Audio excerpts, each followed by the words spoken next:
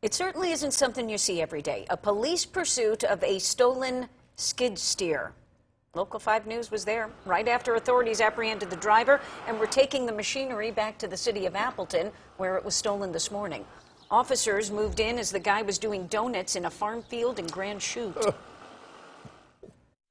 Obviously, you don't train for, a vehicle like a skid steer.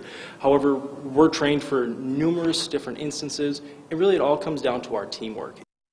In fact, several different agencies, including firefighters, the DNR, Outagamie sheriffs, they all helped to make sure nobody got hurt, including the alleged thief. They say for all the neighborhoods this guy moved through, including a joyride near some railroad tracks, it is very fortunate no innocent people got caught in the middle.